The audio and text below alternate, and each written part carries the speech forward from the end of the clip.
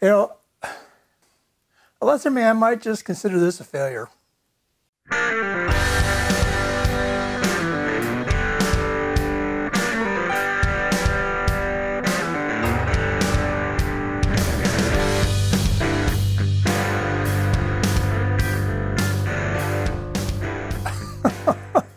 A lesser man. Well, there ain't too many of those around.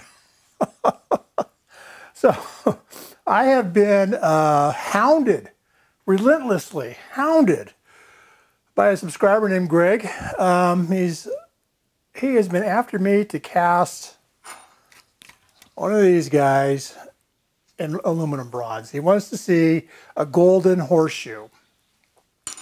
And quite frankly, I have put Greg off long enough. I'm going to attempt it. To be perfectly honest, I probably would have done it earlier, but I have been having some furnace issues. You all know I built a bigger furnace, and quite frankly, I'm having trouble getting the metal hot enough in it. I did manage to get the copper and aluminum melted and make this bronze, but just barely, and that ain't no good. So I got to fix that issue. But I'm not a big fan of aluminum bronze, and I'll tell you why at the end of the video. But we're going to go ahead and cast this thing. I'm going to talk about two things in this video that hopefully you'll learn some things about. First one's going to be how I'm molding this sort of not casting friendly part, and I'll show you why on paper here in just a sec. And then I'll get into kind of the aluminum bronze stuff, and we'll talk about it for a little bit at the end too. So let me take you to paper and just kind of show you what's going on, and then we're going to spend some time in the actual cap molding and stuff. I'm going to spend a little bit of time showing you how I did it. Obviously there are multiple ways you could pull this off, but this is the way I did it. Yeah, and then we'll show you the finished thing at the end. All right, so there is the horseshoe up close, and you can see here it kind of tapers this direction and it tapers this direction. So if I were to do this on paper,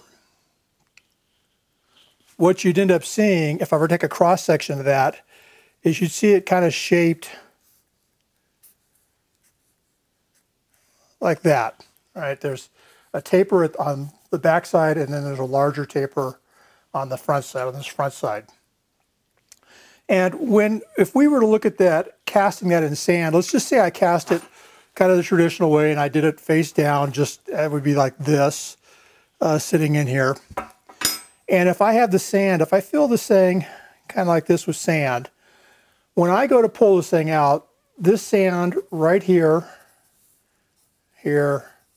all that's going to break out. Because when I lift this part straight out this direction, all that's going to break. So what we have to do is we have to get the sand kind of down to this parting, what it would be a more natural parting line. And that's what I'm going to show you to do. So when we do that, when we have the sand at this level, this part, oops, nice straight line there. This part of the part can lift straight out this direction, while this part will come this way out of the sand, nice and clean. This is this is forged, so it ain't perfect, and the line is kind of wonky, but we'll get her done. Okay, we've already got the drag rammed up. I'm going to flip it over here. You see the runner is already in there, the spin trap. What I'm going to do now is I'm going to go ahead and start placing things in here for the cope. So we got the pattern, we got the horseshoe, we got the gate. And I'm just going to draw around this horseshoe here because I need to cut it down. So I'm just going to draw a line just so I can see where the horseshoe is going to sit in the mold. Right there it is. Now I'm just going to go ahead and start digging this out of here. And I'm only taking out enough material so I can get down to that natural parting line that's on the part. So I'm not taking a lot of material out. And I want to do it wide enough that I can, have some material outside of the thing. I don't want it to be just a real thin fill in here. Okay, we got it all cleaned out. We're going to go ahead and get things placed in here now for, we're going to start I'm going to backfill into the horseshoe. Just to make sure it's in the right spot for where the runner's going to, or the gate's going to end up being. I'm going to press it down in there just to make sure I've got a good flat surface on the bottom now. And now I'm going to fill in around it and just kind of pack in to that natural parting line. It's going to go down to that height. Make sure and then I can cut it away and have a nice release point.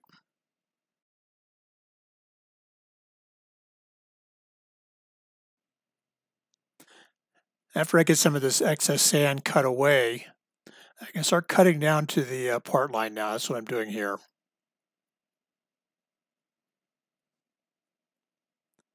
I get it all the way around. I got to go on both sides and just try to cut down close to where that part line is going to be. Okay, we've got everything cleaned up. Now I'm using the back side of the spoon just to kind of pack that sand down in there a little tighter, make sure I've got a nice straight parting line along the part. So there's no real magic here. It's just a lot of cleaning, cutting, shape pressing. It's just kind of repetitive action. Our fingers crossed we got it to the right place. And we'll go ahead and put the cope on now. So what we have now is that bottom taper of the horseshoe that I showed you at the beginning is down inside the drag, and that upper taper will be up inside the cope, and we should be able to separate the two, the cope and the drag, right along that line. We'll go ahead and get all of our stuff put in there, our gate and our spin trap and our sprue. And it's all pretty much standard fare from here on in. I want to take this opportunity to let you know, if you haven't seen it yet, I have a whole series of videos on learning to cast metal. And I'll talk about all of these steps about ramming up the mold and the different pieces and the vocabulary and everything. So if you haven't checked it out, there's a link at the top of the screen, and I'll also link it at the end of the video as well. This offset pouring basin is an example of one of the things we talk about in this series and why it's important. All right, we're all cleaned up. We're going to go ahead and open this thing up and start getting the parts out. And kind of happy to see that the horseshoe stayed down in the drag, and you can see there reasonably good definition in the cope. The other thing I noticed too is I have a clean parting line. I don't have a bunch of sand broken out, which was exactly what I wanted. All that work for basically this. I mean, now I have a clean release of the part. There you can see the nail holes actually came out in the cope. They're great definition. I'm just going to clean off the sand here in that gap between the gate and the part, because I don't want any loose sand entering the part. Okay, so this is funny. I was going to use magnets to lift the shoe out of the sand, but I found that when I went ahead and started tapping on the shoe to try to release it, the steel rod, amazingly so, the steel rod sticks to the shoe. I have to scrap that plan, take the magnets off, and we'll get it we'll tap it again, and we'll get it pulled out of there. And I'll use the magnets to pull it out this time around. There we go. Nice clean release. Nice and clean. That's exactly what I was looking for. Now, I only used about 4 pounds of pressure, but that piece still broke off, and that was my bad. I should have done a better adhesion of the sand when I put it in there, but oh well. Bill, this is for you. I am cutting some vents. We'll do a trial close here, close everything up, then reopen it, just blow out any loose sand that might have fallen off the cope into the drag when I closed it the first time. And we're all closed up, ready to go for the pour now at this point. And here we go. We've got a nice, easy pour. Get the crucible down close to the basin. Nice, smooth pour. Keep that sprue full. And there we go. We're done. Nice, non-turbulent pour. There's what the inside of the sun looks like. All right, we're cooled off. I think, yeah, we're cool. Open this thing up. Well, looks good on that side. And what do we got here? Yeah, everything filled up on the cope too. You can see that part that broke out. It's right there. But other than that, the parting lines are real clean. Nice definition in the part. As I'm cleaning this thing off here, I notice there's something going on back here that I'm not real happy about. There's a hole. There's a hole right there. See it? And we'll talk about that in a minute. There's a big hole right in the back of the part. All right, so there it is. I kind of sanded it, kind of started polishing it. And there's a reason I'm not holding it. I'm going to show you why here. Boom. Yeah, it just broke. I was polishing it and it fell out of my hands. It actually hit my leg, and I almost stopped it, and then it fell and hit the ground, and then it hit the ground and did that. So you remember when I showed you when this thing was coming out of the sand, I pointed it out with a nail. There was a little hole right here that I could see it. That is what's known as hot spot shrinkage. All right, so here's one of the reasons I don't like aluminum bronze. It shrinks like nobody's business. It has got to be, of everything I've ever poured, it is the worst shrinking material I have worked with. I don't know why it is, but it shrinks a lot. And if you don't feed it, forget it. I mean, you're going to have shrinkage. It's just going to happen, and you're going to have problems. And this is a problem. This is a problem. Hot spot shrinkage is a problem that you'll definitely encounter when you're doing this stuff. Let me show you what that is. All right, so here you notice, well, actually, when we did this, this is the feeder I used. I fed it kind of like right there. All right, metal came in this direction. This was up in the cope. And you have this step here, this piece that is sort of a ridge, and it forms a right angle right there, right in that spot right there. Boom, right angle. Now, what hot spot shrinkage is when you have a hot spot. Look at it this way. If this is my sand, and let's just say the mold is here, and I'm filling this thing with metal, right? Let's just say I'm filling it, metal's coming in here, and it's filling across, and it's filling across. It fills up this mold in here. If you were to say, you know, every spot along this sand, this is the sand, this is all the sand up here. If every spot along this sand had a heat value of 1, let's just say, make it simple for ourselves, right? 1. Everywhere that those lines come up and touch the sand, I have a heat value of 1. Because I don't have any, it's only touching on one side. Now, when we do something like this right angle, so now I've got, how am I going to draw this?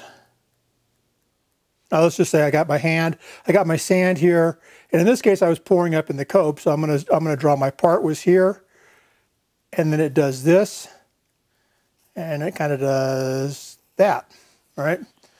So metal is in here now. Metal is coming up and filling this void here. When you have hot spot shrinkage, what you have is now, if I consider this a 1, well, I have to also consider that a 1, and that a 1, and that a 1. So when nope, this doesn't exist. So now I've got metal coming up, heating the sand here. It's also heating the sand here.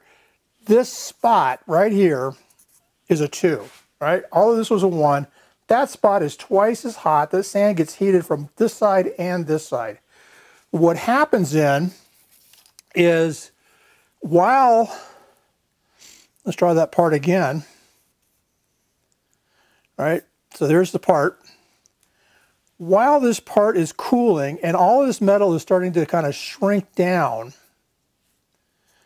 because it's aluminum bronze, it starts shrinking. Well, what's going to happen is this area right here is the hottest part of the mold. The hottest piece of metal is right there, because I heated it from both sides.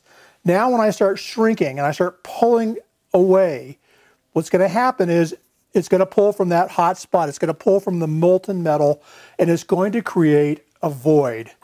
Let me just show you what that looks like right there. This is a little tiny hole. When we first started, what it looked like was just a little tiny hole. When you break this thing open, look at how big that is. And you can see exactly where it is, right? It is underneath those right angles, right where it's really hot, and that metal is going to want to shrink away, and it's going to draw from that spot. That is not an air bubble. It is not porosity. It's not something that got poured in there as a bubble of air, right? That is the effect of that metal shrinking away and forming a void inside the metal. What I should have done when I poured this thing, probably what I should have done is put some kind of big old feeder over here on top of the gate coming in. That might have helped me with this piece. I could have just as easily had the shrinkage here. And in fact, if I were to cut those open, I'm not 100% sure that I wouldn't find a void over here as well, because those do exactly the same thing. We're heating the metal from the side and from the bottom, and it might have shrunk and pulled away. The worst shrinkage on the part is right there, for what it's worth too. It's here and here. It's not up on the tall spot. It's right there in that spot. So I would guess, if I cut that open, we would find another void. That's it. I told you I would tell you why I don't like aluminum bronze. Well, here, let me count the ways. First of all, it's hard. You can't file it. If you file it, the file just skates across it. It's harder than my files are. Other bronzes, brass, aluminum, I can file that down and I can shape it. This stuff has to be cut with abrasives. You can't fight. It sucks. And now you're using a grinding wheel and you're trying to get inside this an angle grinder in there, forget about it. You're just going to tear it up. Number one, it's very hard. Number two, I told you about it. It shrinks like nobody's business. It shrinks? Like a frightened turtle. Pain in the butt. Now, granted, if you're just making coins or something and want to show them off, great. I guess, it polishes up nice. It's nice yellow. But if you're trying to make something, golly. People use this stuff for like, I want to say bearings, but not bearings, but bushings and things on boats where it's got to be hard metal. Things are going to be rubbing against it. You don't want it to wear out and you don't want it to corrode. They'll use something like aluminum bronze for that. So there are reasons for it. God, not for me. I don't really like it. So, Greg, I hope you're happy. I'm sorry it took so long, bud, but hey, and I'm not going to make it again. Nah, not going to do it again. So that's it for me. You guys take care of each other. Be a blessing to one another. Just say something nice to somebody today. It's easy. Just say something nice. It's easy to do. And have a great day.